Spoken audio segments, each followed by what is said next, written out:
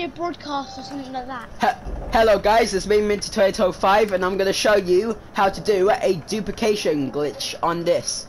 So what you have to do, you have to go into options, you have to go into matchmaking, find the games, and then you have to join the one which is the map you are in, because if you don't do that then it won't work. Alright, you click on Old Town, and right before you click on yes, you click it, and then click on that, and click square. Yeah, like multiple times. And then boom, it will show with all of this.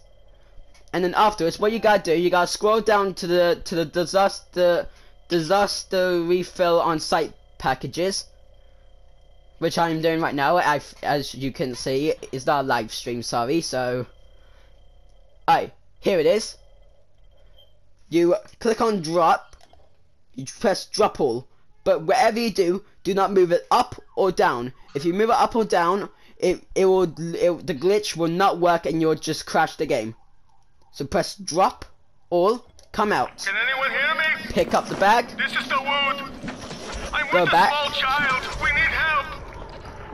They beat me. Alright, just heading back to our base down. We're in an apartment building opposite the abandoned construction site in the corner district. Alright. I'm begging you. Then you go to help your my bag. son.